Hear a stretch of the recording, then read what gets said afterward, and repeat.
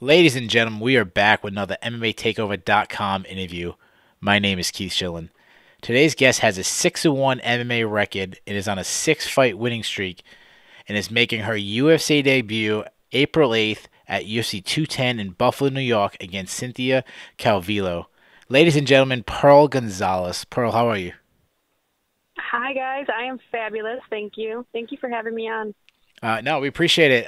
You're obviously making big news. Everyone wants to know who you are, making your debut, and I know you're really busy. We are taping this. It is Wednesday, March 29th, so you're just over a week before your fight on April 8th. So let's get right started. I always like to ask everyone is how did they get into mixed martial arts? I got into mixed martial arts when I was 11 years old. My father at the time was raising me as a single parent, and I was an angry child and getting into trouble, and so he needed something to keep me occupied while he was at work. And so he found a local MMA gym in Cicero, Illinois, and took me over there, and I hated it at first. I did not like it. I did not like to get hit, and after a couple months, I just remember a woman telling me, "Stop being so prissy, get tough." And I was like, I'm tough, I'm tough. And from then on, I just grew to love it and have been in the sport since. Yeah, if you don't mind me asking, how old are you now? I am 30 years old. 30. All right, so you've been doing this for a long time now. Yes. And how many people are telling you to get tough now? Not too many people. Yeah. I think that I do a good job of being tough when I need to be and being feminine when I need to be as well. Yeah. So tell us who you're training with and how's this camp going for this fight? I train currently at Midwest Training Center. I am with Alex Trujillo here in Chicago or near Chicago. And this is my home camp, my head coach. I also live in San Diego currently. My husband is active duty Navy, and we are stationed out in San Diego. So while I am out of camp, I train at 10th Planet San Diego. Okay. And then when you're in camp, you go back home and train with your team. Yes. Okay. So we always do this question, and I was going to save this to the end. We have a fan forum question, and I should have did some research because we always throw out a question, say, hey guys, we always want the fans to ask a question. So this question was coming from Tyler from Lansing, New York, and his question for you was, do you have a boyfriend? And so I'm assuming the answer is no, you don't have a boyfriend. No, I don't have a boyfriend. I have a sexy ass husband. Okay. So I looked up before I checked it out because I looked up Lansing, and Lansing is not too far from Buffalo. It's about an hour and a half or so Buffalo. So I don't know if he was going to the fight, was hoping to meet you or something. So poor Tyler, you're not. She's already taken. She's already spoken for. And you said your husband is in the military? Yes, my husband is in the Navy. The Navy. Okay. All right, so when you talk to him, just say from everyone here at the MMA Takeover, thank him for his service, and obviously thank you, because as hard it is to be in the military, it's also hard on their spouses. So thank you for your service to our country too. Thank you, I appreciate that. So one question I got is, how come you don't have a nickname? I don't know. We have never really come up with a good one or one to my liking. So my name is unique as is, Pearl. Yeah. So I just keep it at Pearl. I just think that's I'm thinking people would use the Pearl in your nickname or So let me ask you, Gonzales, what nationality is that? I am actually Mexican, Puerto Rican. I have a little bit of other things in me, but that is my base. I'm a variety pack, Latina. Yeah, the Mexican Pearl Gonzales, or something like that. We'll throw that back out to because the forum definitely let us down with the bad question. So we'll throw that out. What should be your nickname? We'll throw that out there, and then I'll reach out to you with it. All right. So let's get right into UFC 210. You're 6-1. Did you expect to get the call for the UFC already? And how did the call come in?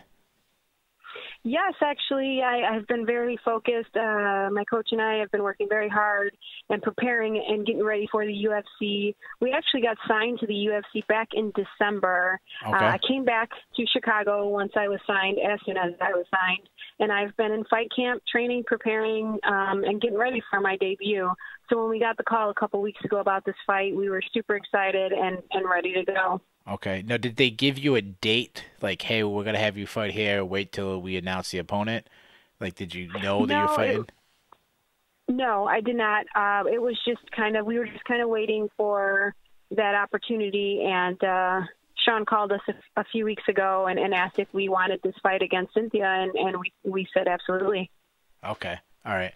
Yeah. No, just because the fight was only announced a couple of weeks ago, so I just assumed it was kind of one of these last notice fights. So let's talk about the debut in the UFC. Has any fighters who have already fought in the UFC, have you reached out to any of them, or them reached out to you to kind of give you some advice, what to expect, how to mentally prepare for your debut?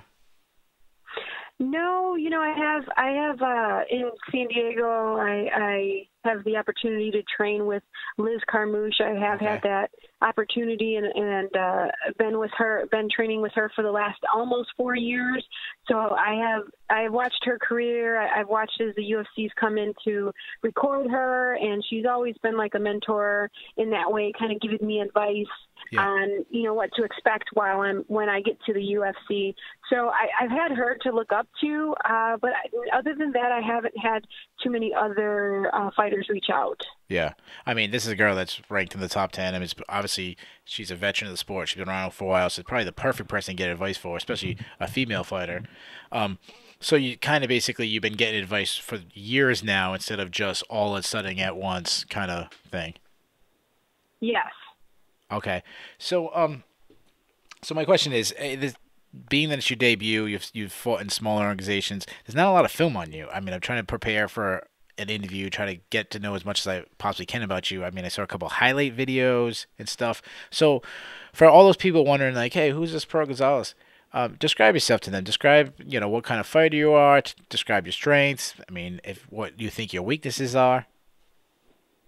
Yeah, I think that I have been known early on in my career as a grappler, and I've always favorited the grappling game. However, I have an amazing coach that has been working very hard to round out my game and get me prepared and comfortable in all areas of the sport. If I had to choose where I would prefer the fight to be, would probably be on the ground. But I've worked very hard on my striking and my stand-up game, and I'm really looking forward to showing all areas of my skill. Yeah. Okay. So let's talk about your opponent. You're facing Cynthia Calvillo. I mean, she's undefeated. She just fought at UFC 209 on the main card. She got a really impressive submission victory over Amanda Cooper. Really, basically, just was a very one-sided fight. I'm not gonna lie. I just interviewed Josh Emmett, and my question to him was like, "Wow, like how impressive is this girl?" So obviously, I'm sure you've seen more film of her. When you see her, what areas of strength do you see that you have to be prepared for? And then on the flip side, and obviously without giving away your strategy, what weaknesses do you think you can exploit? I think that she is an amazing, talented fighter. I watched her debut as well. I was equally impressed with it. I thought she looked great. I thought she was very comfortable in the cage for it being her first fight in the octagon. I think that she has a great grappling game, and she was able to capitalize on some of the mistakes that ABC had made in that fight. And I think that, she looks tough. She looks well-rounded as well. She doesn't look as comfortable, on her striking as she does in her grappling. She looks, really aggressive, perhaps even a little emotional. And so I don't know if those are her strengths or her weaknesses, but that is what I see, and that's how I would describe her as a fighter. Yeah. Now, obviously, you've been training for a fight, but you haven't really had the chance to really train specifically for her. So being that it's only a short time, is there any concerns just being in that normally a fighter gets 8 weeks, 10 weeks, sometimes 12 weeks to prepare for someone? You're getting, from when it got announced to the public, I don't know if it had any longer for you, but when it got announced to the public, it was only about 2 weeks ago. Is there any... Did you let me rephrase that question. Basically, did you have enough time to prepare specifically for her? Yes, absolutely. I think that we, again, have been working very hard, not just for the last couple months, but for the last few years at preparing myself and for the best girls in the world. And so we've been on this, pursuit of bettering every area and really exposing my weaknesses and helping strengthen those and strengthening my strengths. And so I am prepared. I'm well prepared for this fight. I've had a couple weeks I've been able to pull in. I've pulled in an amazing grappling girl, four-time Pan Am champion, Taylor Biaggi, who's been working with me almost daily, helping me for this camp. I have another great training partner who was a U.S. rugby player and also has phenomenal hands and a great boxer and has been able to help me, with that and her grappling from her experience with her rugby. And so along with all of my training partners who are, great wrestlers since they were 3-4 years old, have been wrestling in Midwest, I'm very fortunate to have a lot of that here at my gym. And so I've had plenty of time to prepare for her, and as well as just prepare for my debut. We never had an opponent. We were just getting ready and tightening up every area that needs to be tightened up. Okay, now, specifically, you think she probably will want to go to the ground.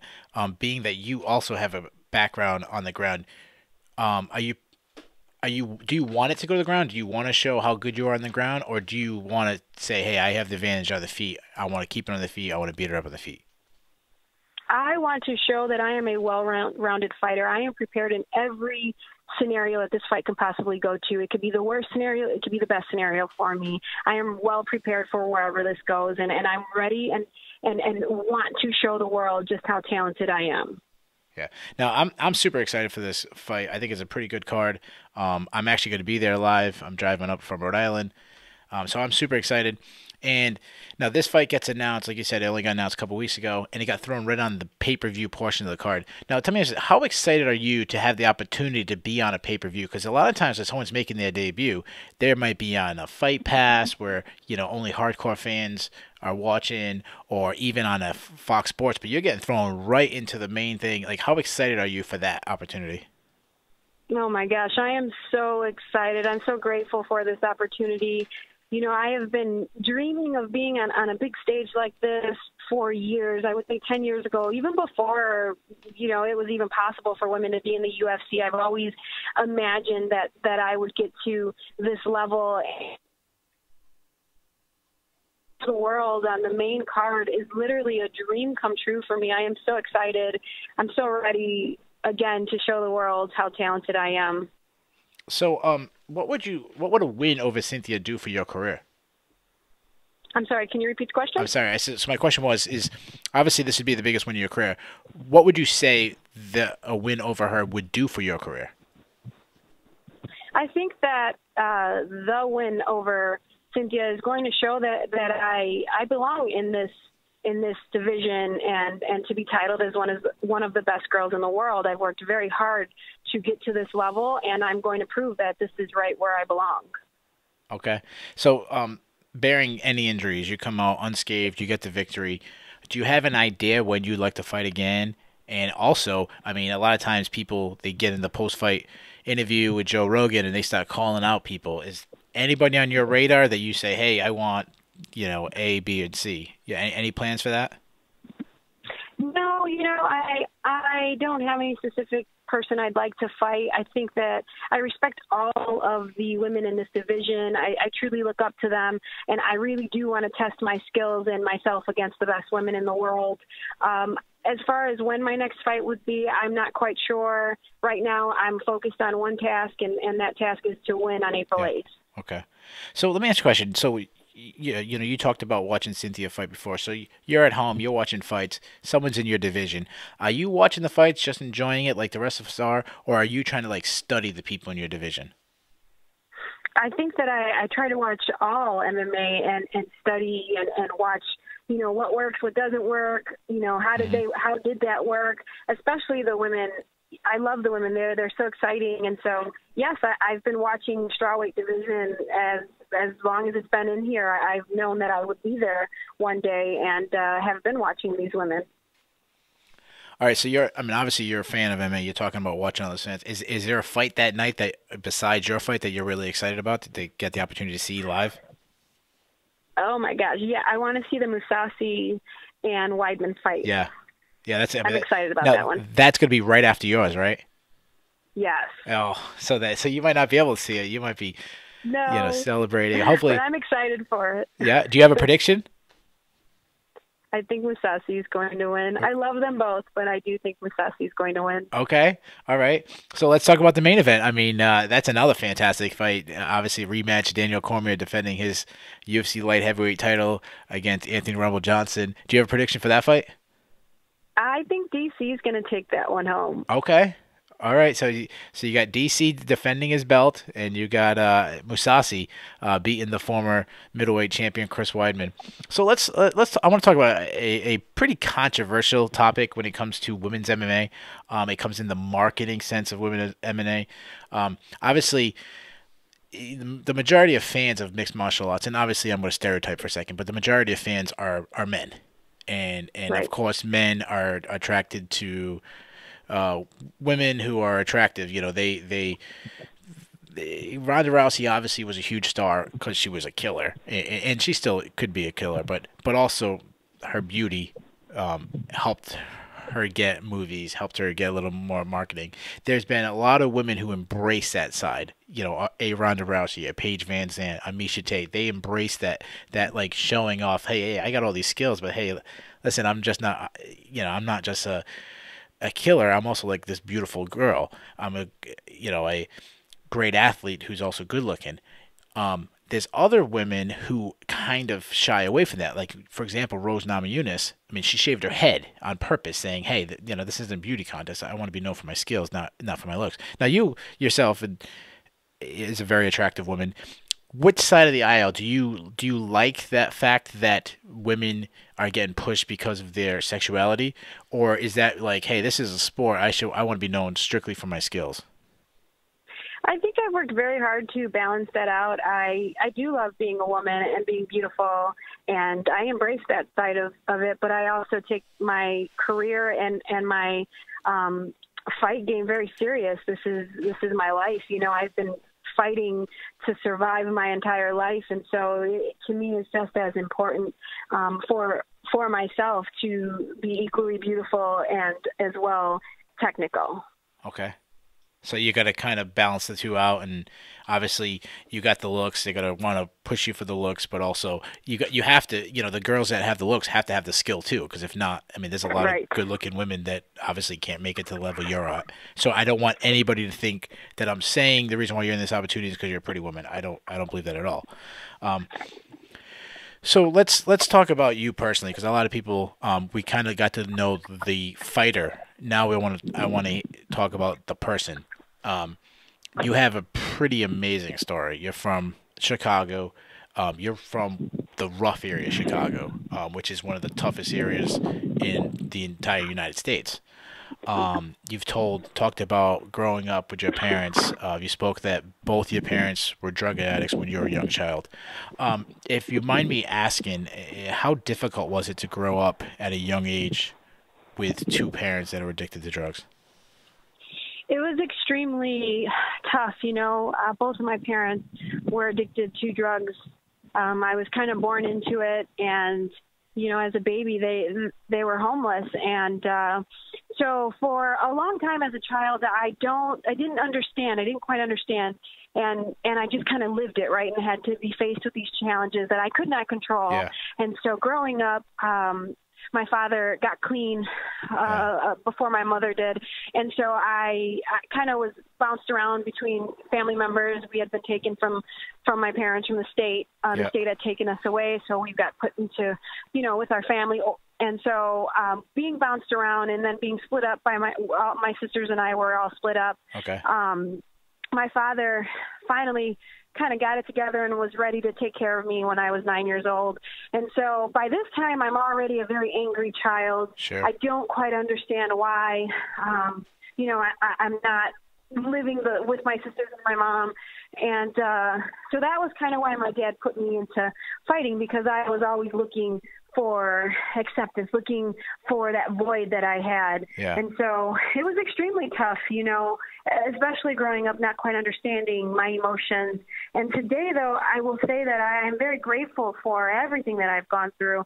I think that being dealt with all of these challenges, I could have easily became a victim and just became another statistic like Sure. everybody in my neighborhood, Yeah. you know? Yeah. And instead of that, I've used that as fire and to show or prove that I don't want to be like that, that yes, my life was shitty, and yes, I was dealt with a lot of challenges, but I love challenges. Bring me challenges. Like, I'm just going to conquer them. I'm just going to run through the doors that have been closed on me.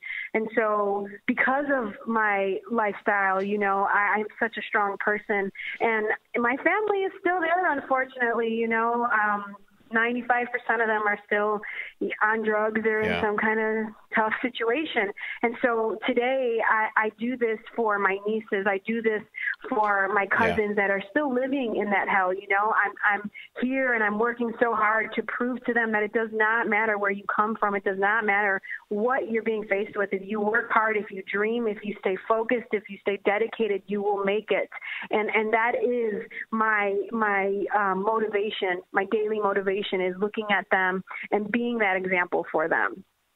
Wow, I mean, I get chills listening to that story. To be honest, it's a pretty amazing story.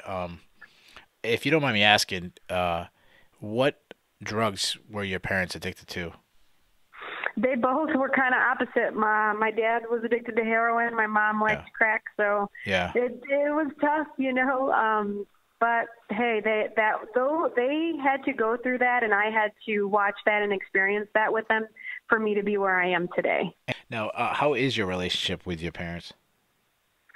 It's great. I love them to death. I was so close to my dad growing up. It was just my dad and I most of my life, and so him and I have had a very, very good relation, very tight relationship. And my mom, you know, it took her a little bit of time when she was younger, but my mom's doing amazing right now. My mom's got a master's degree. She's actually raising my niece right now because my sister chose the same path as them. And so, I have a pretty close relationship to my family. Unfortunately, the job that I have requires me to be very selfish, and I have to stay focused on my goals and my dreams right now. And so I don't get to see my family a lot. I don't get to spend a lot of time with them. I'll talk to them here and there, but at the same time, there are some distractions there. So right now I'm focused on where I need to be focused on.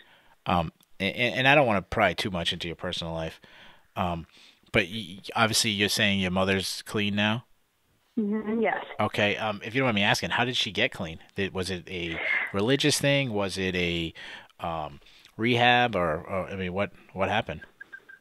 Man, I tell my mom all the time she's a survivor. She's a better fighter than I'll ever be. She, you know, through trial and error, she went in and out of rehab, I think 10 times before she finally was like, I don't want this. And, you know, she's worked very hard to be where she is today. And again, she got her master's degree. She works at a rehab facility herself. She's helping. She's raising my niece, and she's come such a long way. She goes to the women's prison in Wisconsin, is where she lives, goes to the women's prison and talks to them and hosts an AA meeting weekly. Wow. She's come a long way, and I think it was just, you know, it was her will that wanted to survive. And I come from a family of survivors, and I'm very grateful for that. Well, yeah, I mean, it's a really incredible story, and I thank you for sharing that. I mean, it takes a lot for someone to share their upbringing, especially with someone they don't know. I mean, you don't know me, you don't know our listeners, but I'm glad that we get to know you a little bit now. So, obviously, you talked about being an example to nieces and nephews and cousins and people in your community in general in the rough areas of Chicago. Have people reached out to you yet, telling you that they relate to your story? Or even more so, now that you're in the UFC, obviously your profile has just skyrocketed even bigger. I'm assuming that you want this to be an example, and you want people to reach out to you and let you know and kind of get advice from you and things like that. I do. I have throughout my career always gone back to my high school. I've talked to the kids there. I've gone to several schools, and I've also mentored several girls. Just this year, actually, I had an injury, and so I had my niece. Or my little cousin, excuse me, come out, and who is involved in or lives in that hell that I come from. And I had her come out, and she was having a tough time in school, and getting bad grades, and reading level was so she's sixth grade at a third grade reading level. And so she came out, and I had her stay with me for a couple months, and we worked very hard. She came back to school. She's got all A's and B's. She's got her reading level back up to a sixth grade, and very positive now and focused on whatever, her goals are right now. She's doing volleyball and dance. And the teacher told her, Mom, I don't know what you did, but she's made a 360. Wow, and to me, great. that is what I live for, is to be that example, that little bit of hope to share with them, the power of positivity, the power of dreaming. And, a couple weeks ago before this fight, I had my little cousins all come over, and I helped them make focus boards, and I taught them how to set a goal. And you look at this focus board, and you focus on this, and these goals will come true. And it's so cute. My 7-year-old cousin called me, and she's like, I got this. It was on my focus board. It was on my focus board. And, that warms my heart, because that is our future. That is our future in our family. So if I could just show just a little bit to them or to anybody, and just to give them that little bit, that really is what I live for.